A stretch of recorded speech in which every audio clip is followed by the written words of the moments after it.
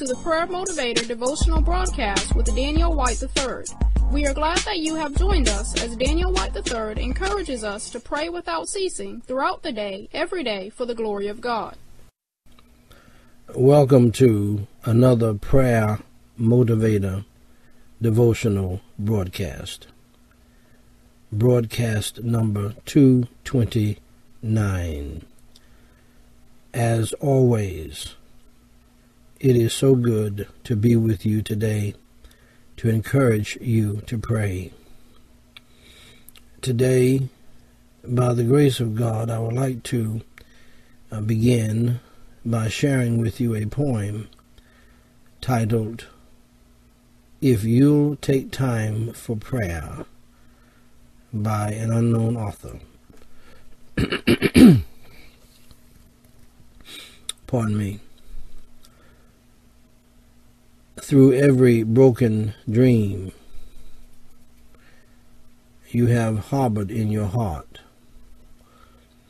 through every fear and loneliness which makes your teardrops start, through every burden dragging you beneath loads of despair, Jesus will gently lead you if you take time for prayer.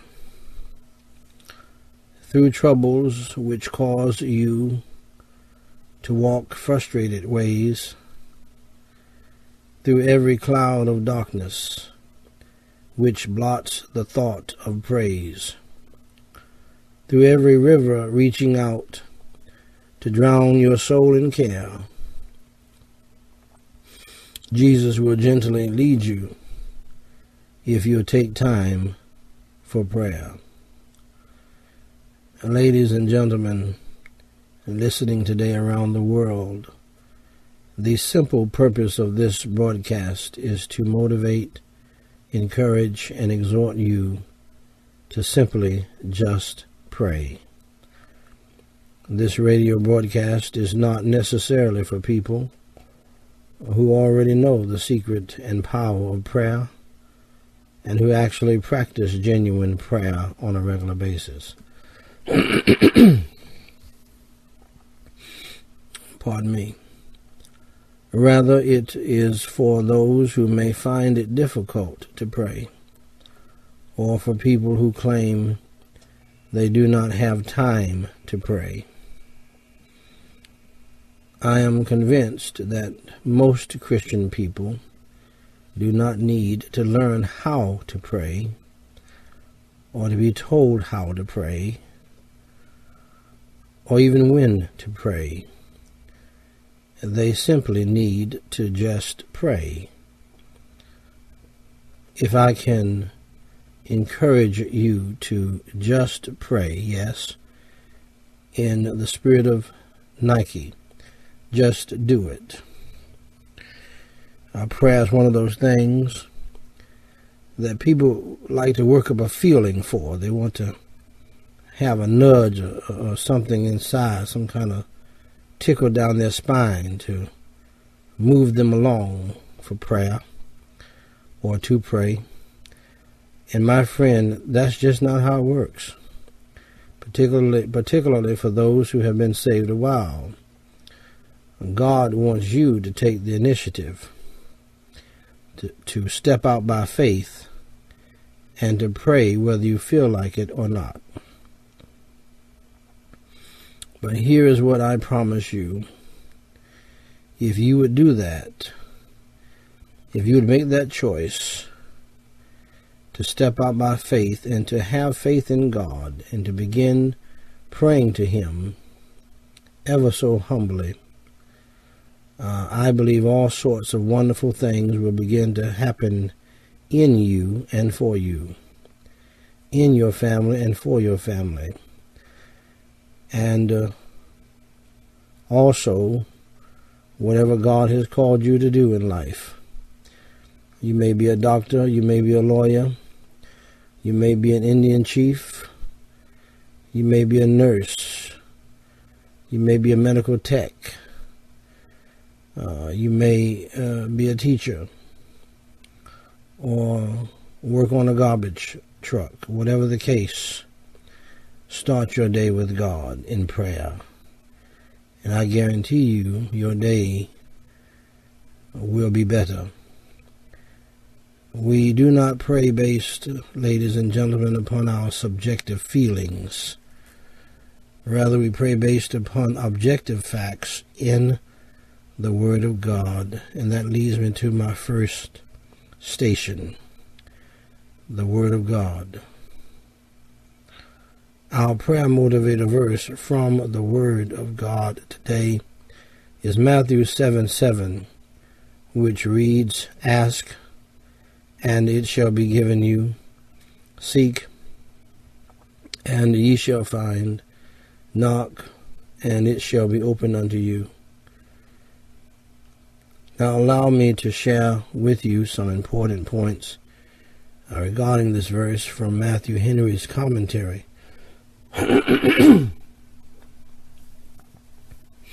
Excuse me. Prayer is the appointed means for obtaining what we need. He says, pray often, make a business of prayer, and be serious and earnest in it. Ask as a beggar asks alms. Ask as a traveler asks the way. Seek as for a thing of great value that was lost. Or as the merchantman that seeks goodly pearls. Knock as he that desires to enter into the house knocks at the door. For you see, sin has shut and barred the door against us. By prayer we knock. Whatever you pray for, according to the promise, shall be given you. If God see it fit for you. If God see it fit for you. And what would you have more? This is made to apply to all that pray aright. Every one that asketh receiveth, whether Jew or Gentile, young or old, rich or poor, high or low, master or servant, learned or unlearned, all are alike welcome to the throne of grace, if they come in faith. It is explained by a comparison taken from earthly parents and their readiness to give their children what they ask for. Parents are often foolishly fond, but God is all-wise. He knows what we need. He knows what we desire and what is fit for us. Let us never suppose our Heavenly Father would bid us pray and then refuse to hear or give us what would be hurtful. Ladies and gentlemen, our prayer motivator quote today is from Alexander Whyte. He said, "If you find your life of prayer to be always so short and so easy and so spiritual as to be without cost and strain and sweat to you, you may depend upon it, you have not yet begun to pray."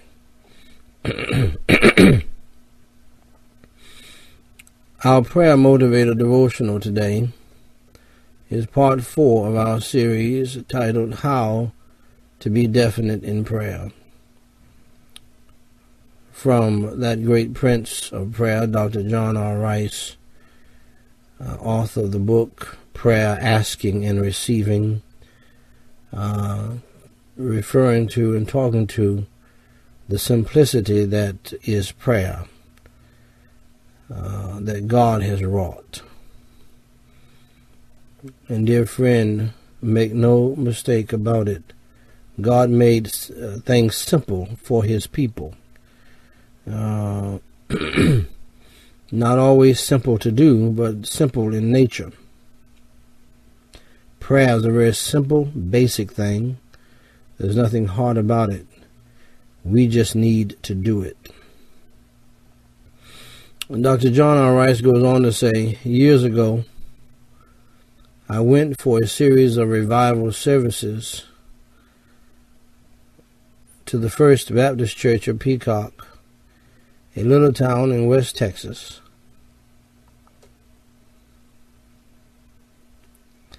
That Midwest Texas town was in the clutches of a terrible drought. It had not rained for months, so crops were utterly ruined. Even normally, it was too dry to raise corn.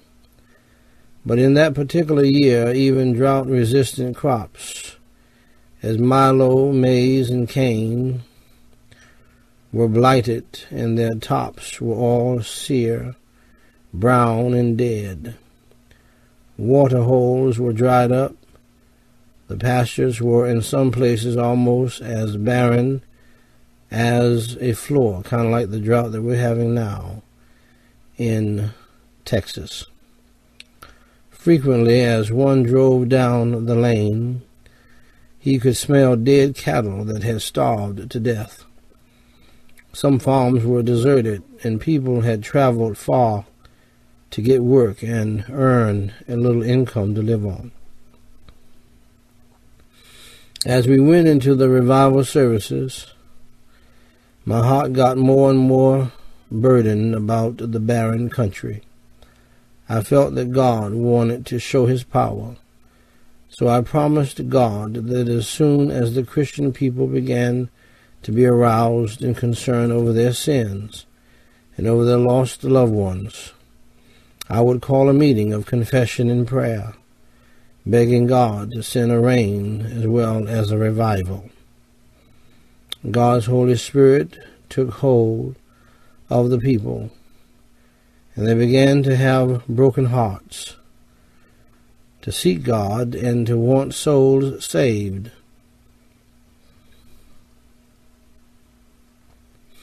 I took courage and called a meeting for prayer, telling the people I felt definitely led to pray for rain.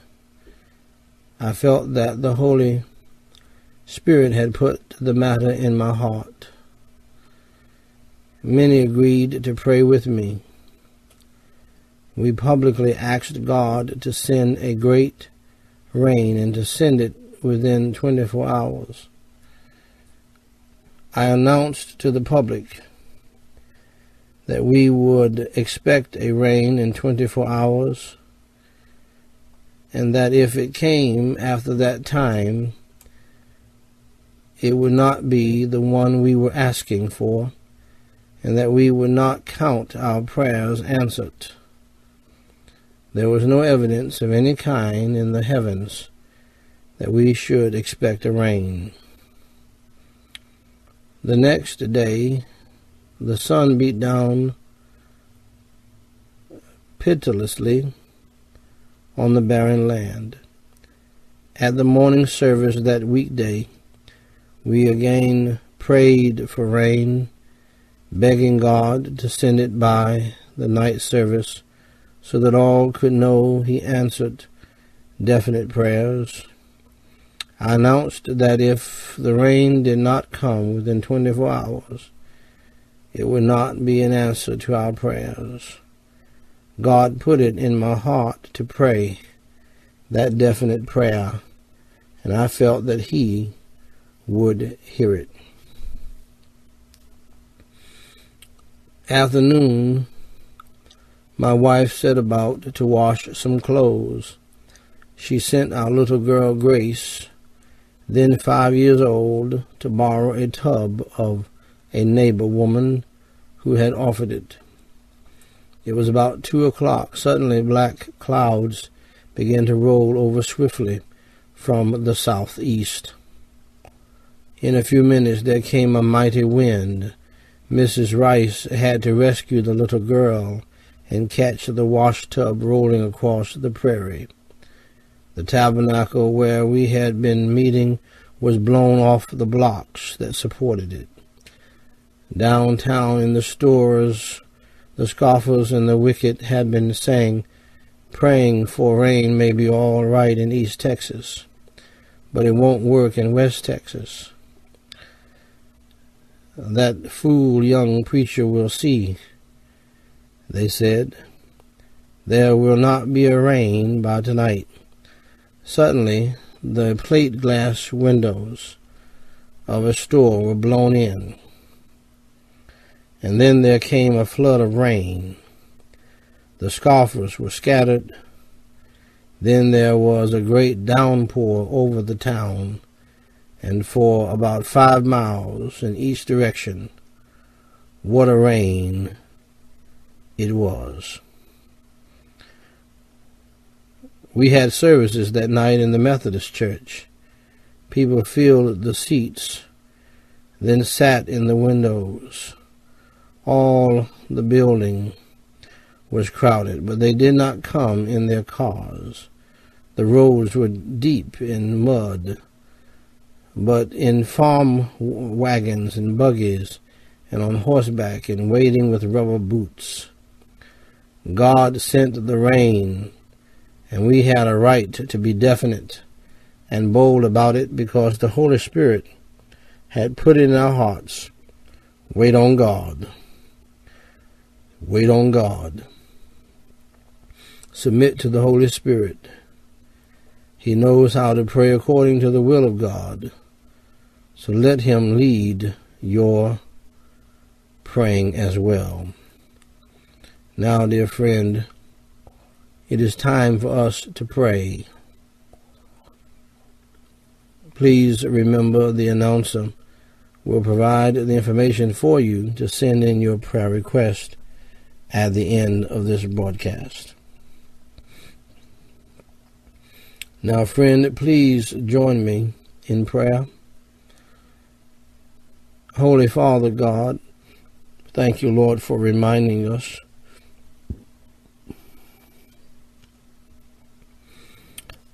Thank you, Lord, for reminding us to be definite in prayer, to be specific in prayer. Lord, we thank you for your holy word. We thank you, Lord, for the privilege of prayer. We thank you for the gift of thine Holy Spirit. And Lord, we thank you most of all for your Holy Son, the Lord Jesus Christ, who died on the cross for our sins. We give you glory, praise, and honor. We individually, wherever we are in the world, willingly confess our own sins, our own faults, pride, rebelliousness, stubbornness, lies, and dishonesty, deceit, grieving your Holy Spirit, hating others. Lord, whatever the sin might be, for Jesus Christ's sake, please forgive us of all of our sins. Help us to turn away from our sins and to repent.